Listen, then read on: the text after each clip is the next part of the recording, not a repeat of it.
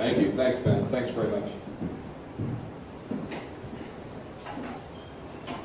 So, in order to understand college, you need to meet my son's cat. My son's cat is the smartest breathing creature in my house.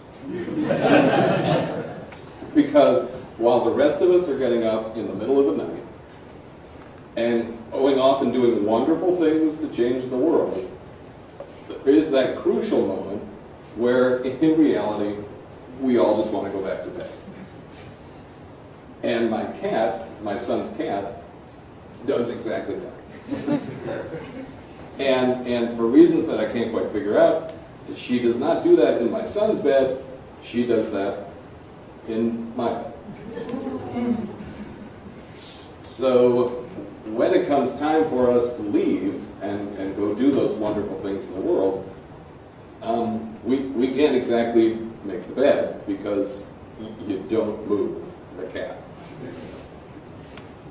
So what we have to do is we have to sort of work around the cat and sort of make the bed, but not really in accordance with the rules of bed making.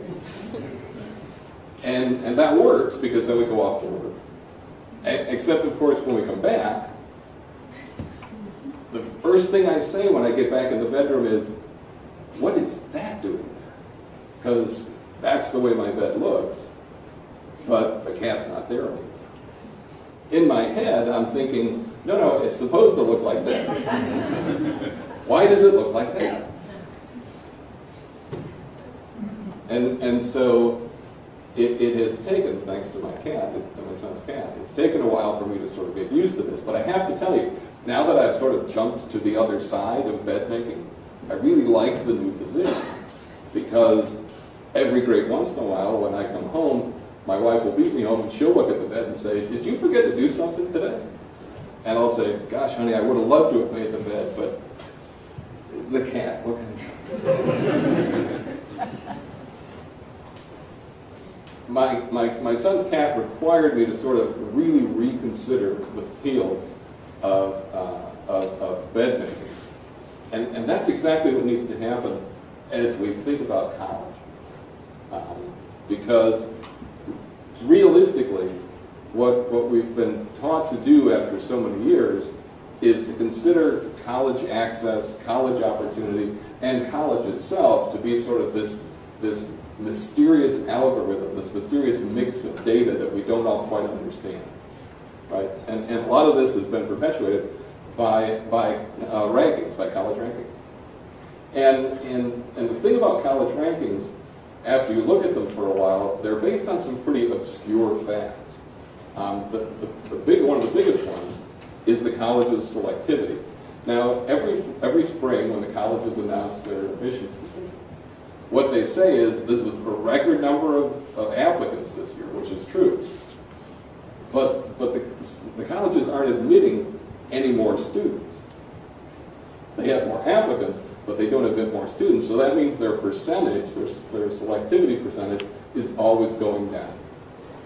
And the smaller your percentage, the higher your ranking. Well, there's something wrong with that for really three reasons. First, what that means, in theory, is that the only way you know you can be the highest ranked college in the United States is to literally not admit a single student.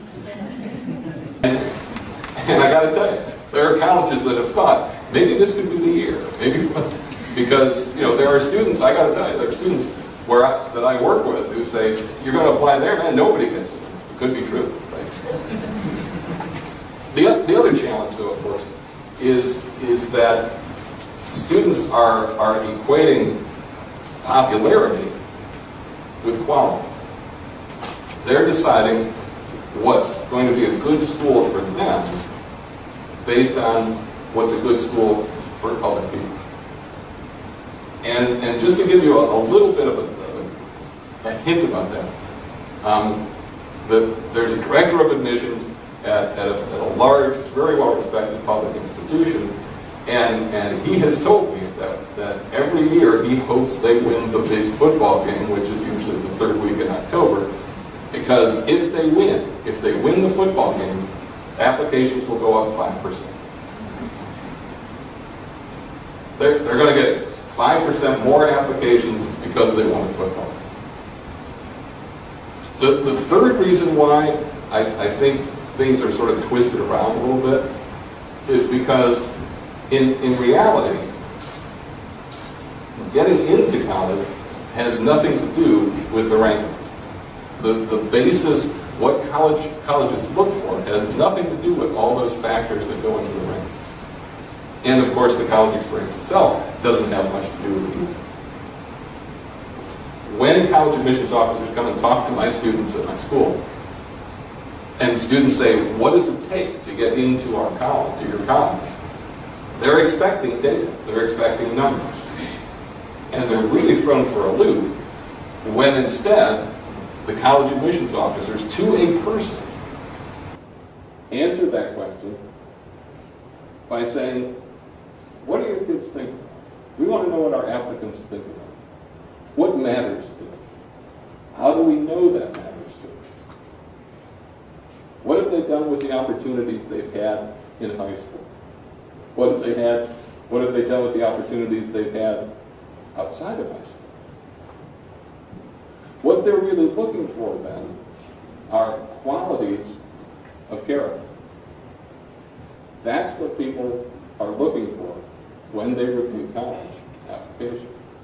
And in fact, that's really the basis of a successful college experience. So it takes my students some time to sort of realize that what they thought they knew about college really has to sort of take a back burner. And instead, what they must focus on are the qualities that the colleges are looking for, because those qualities make for a great college experience as well. Now, this is such a mind-blowing thing for some students that they are then convinced, if they find out early enough, that they should probably quit high school and go climb Mount Everest or cure cancer. And I say to them, you know, if you can cure cancer when you're 16, I will permit you to drop out of high school. But the reality is that when colleges talk about these issues, they're not really looking for anything too terribly big. They're actually looking for something rather small. Small things that make a difference in the lives of our students. My wife teaches elementary school science. And a few weeks ago, the lesson was, with her younger students, was floats or sinks. Which actually, if you think about it, has a lot to do with college admissions, but that's a story for another day. So we take a glass full of water and we put an orange piece of paper on it, and boys and girls, does it float or does it sink? It floats. Great. So we fish the piece of paper out, and then we put in a carrot. Now immediately we can rule out that all orange things float. So we're making it real aggravating. Does the carrot float or sink? It sinks. Now, because my wife is infinitely smarter than I am, she also has found some things that when you first put them in water, stay to the surface, and then they drop down, and then they come back up, and then they drop down. And it's kind of hard to sort out exactly what they do. So then she says to the class, boys and girls, what does this do? And the room is silent, except for one voice.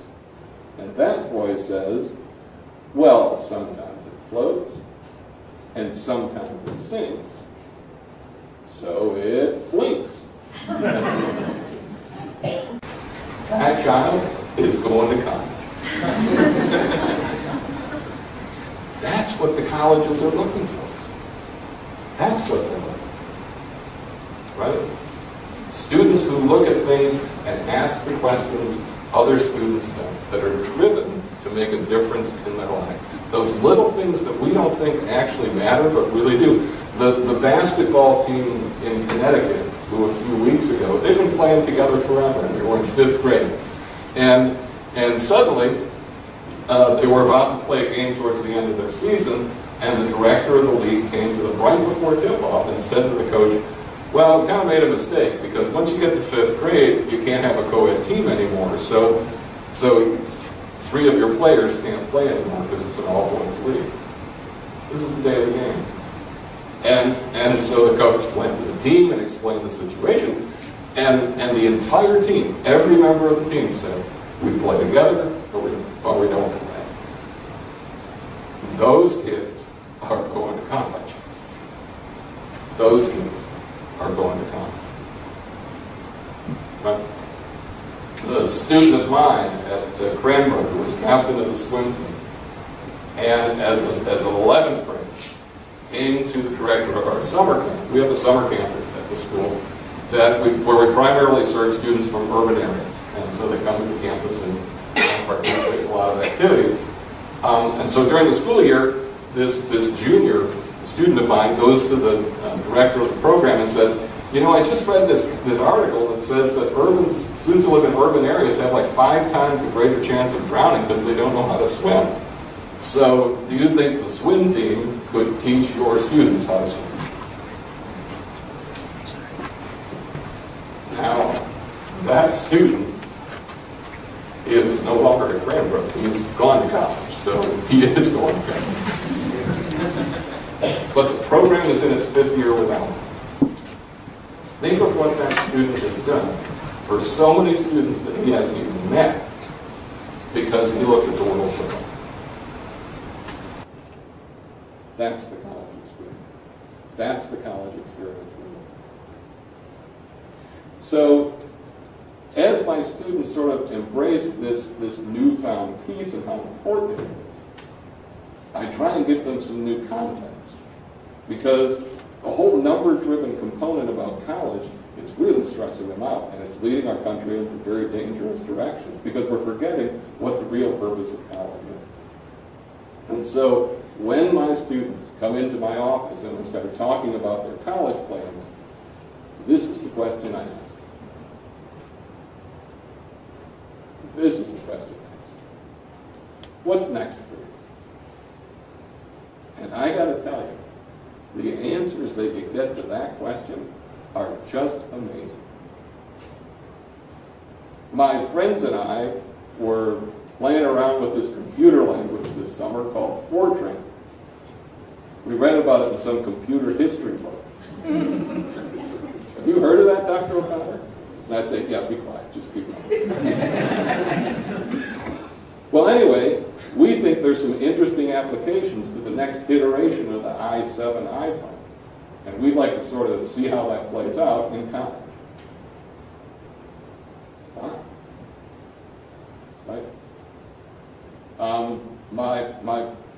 My brother's disease is, he's making good progress, and they're making steps towards having a cure.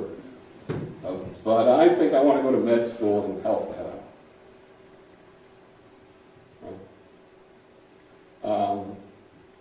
Right? My summers, I spent my summers in South Korea working in an old people's home with women who were sex slaves during World War II. And there's an agency there that's trying to get justice for them and their families. That's probably going to take about another 20 years, and I'm going to go to law school to do that.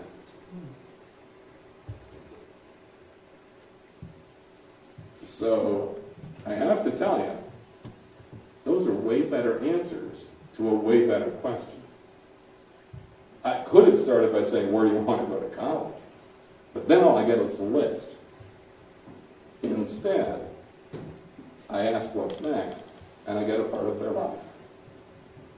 And when you're a school counselor and you can get a part of your life, that's a way better deal.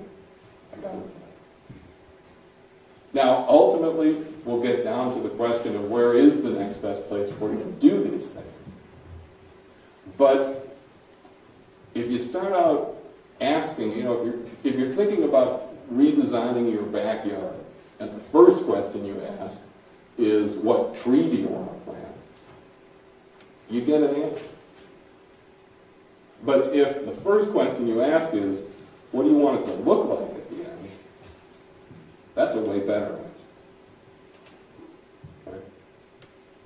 Now, what I just said was that asking what's next helps me. But it isn't about me. It's about the students. And of course, it helps the students tremendously. There are two very large groups of students in our society right now that we need to support a great deal.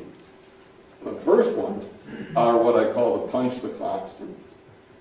These are the students who will dutifully get up every morning and go to class and sit there and go to the next class and sit there and go to the next class and sit there. And when you talk to them about the prospect of going to college, they just sigh like middle-aged men. Because they're exhausted. They are exhausted and they just want to get off the assembly line. If you give them the question of what's next, what you're doing is you're giving them permission to step back and look at the big picture. You're giving them a chance to connect the dots. You're inviting them to find the relevance of today as it relates to the relevance of tomorrow. Then all of a sudden they realize that what they don't need is a break. What they need is new perspective. And once they do that, they realize that it isn't just simply a question of 4 more years of learning. But instead, it's an adventure with a lot of twists and turns in that way. The second group is a little different, but their challenge is about the same. This is the group that understands the importance of college, whether it's 6 months, a year, 2 years, 10 years, whatever it may be. But these students are highly organized. They think they understand the college application process, they understand what they need to be college ready to make the most of the college experience, and they've quantified that in a series of activities.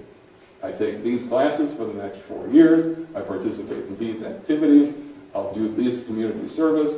They put together a very nice grid for their lives. That's very noble and it's very remarkable. But the challenge for those students is that sometimes it doesn't become a question of living their lives, it becomes a question of checking off the boxes. And so what we need to do for the students who have really decided to make their life a grid is to invite them to look past the grid, to look beyond just the satisfaction of checking the box, and remember the vitality of the experiences themselves. Because as you can see from this next picture, you can either focus on the grid or you can focus on what's past the grid. And doing both is fairly important. There are 1,307 days in the high school experience between the first day that the student starts 9th grade and the day in senior year when they hear back from their college. For any student, wherever you might be on that particular experience, whether you're at day 89, at day 245, or even if you're at day 10,030 or 10,130, the real question is not what will that last day look like. The real question isn't what will day 1037 look like. The real question is, what's next?